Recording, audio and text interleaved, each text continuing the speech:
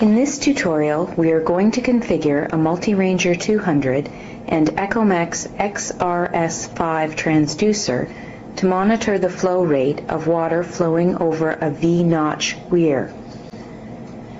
The first step is to ensure that the Multi-Ranger parameters have been reset to their factory values. When turned on, the Multi-Ranger displays off, dash, dash, dash, dash. This indicates that all the parameters are currently set to their factory values.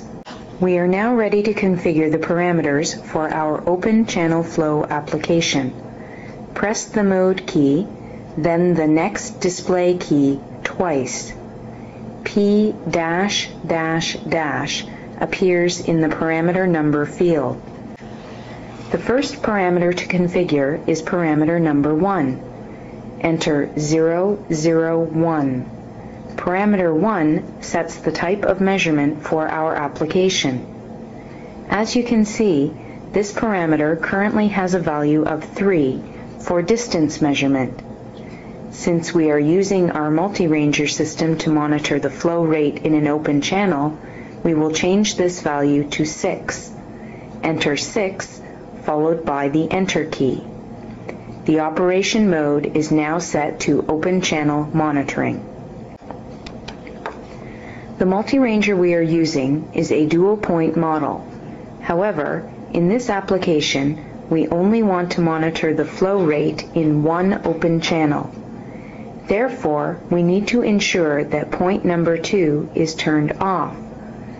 To do this, press the next display key 3 times or until dash dash appears in the index number field. Press the up arrow key twice until the index number field shows 02. Press the 0 key followed by the Enter key to set point number 2 to the out of service operation setting. Press the next display key. Dash dash will appear in the index number field. Press the down arrow key to return to the point number 1 setting. This will ensure that we only configure point number 1 with our application information. Press the next display key twice or until P dash dash dash appears in the parameter number field. Use the up arrow key to go to parameter number 2. This parameter optimizes the Multi-Ranger for measuring either liquids or solids. The factory default value is liquids. We are going to leave it at this value. Use the up arrow key to go to parameter number 3. Parameter number 3 is used to match the response of the Multi-Ranger to the changing liquid level within the open channel. The factory default value is 2, a medium rate of change. This value is suitable for our application. Press the up arrow key to go to parameter number 4. Parameter 4 optimizes the Multi-Ranger for the specified transducer input. The input can be either a transducer or a milliamp input source. In our application, we are going to use an Ecomax XRS5 transducer. The XRS5 transducer has a numeric value of 112. Enter 112 followed by the Enter key to set parameter number 4 to this value. Press the up arrow key to go to parameter number 5. Parameter 5 sets the units of measure for all dimensional values. The factory default for this parameter is meters. Since this is the unit of measure preferred for this application, we will leave it set to the factory default value. Use the up arrow key to go to parameter number 6. Parameter 6 is the empty distance value. For our application, this distance is measured from the transducer face to the bottom of the V notch. This distance is 0.9 meters. Enter 0.9 followed by the Enter key to set this value. Press the up arrow key to go to parameter number 7. Parameter 7 is the span setting.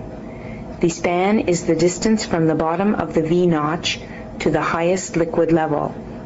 Under normal operating conditions, the highest liquid level would be to the top of the V-notch. In our example, the V-notch is 0.3 meters high, so our span will also be 0.3 meters. Enter 0.3 followed by the Enter key to set this value. The basic operation parameters have been entered into the Multi-Ranger.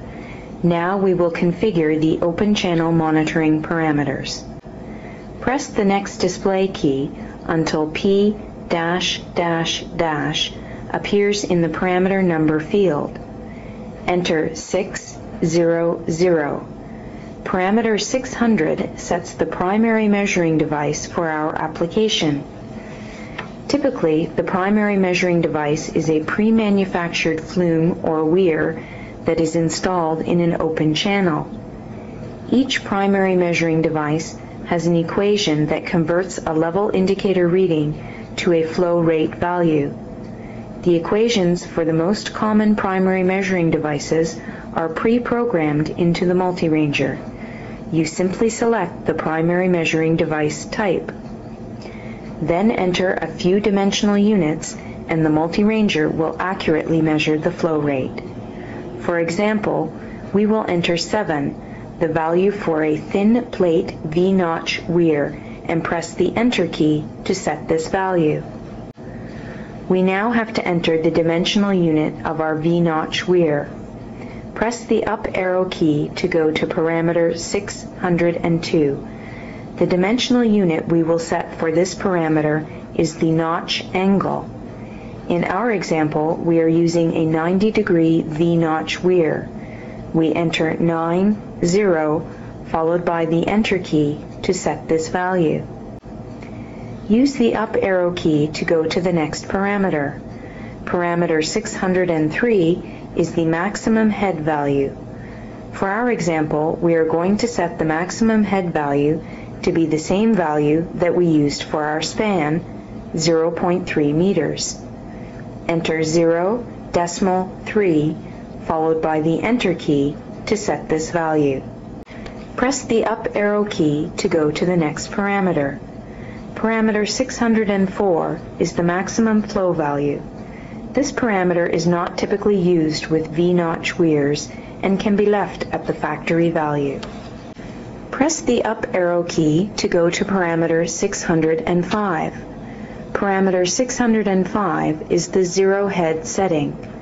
For our application, we will leave this parameter set at the factory value.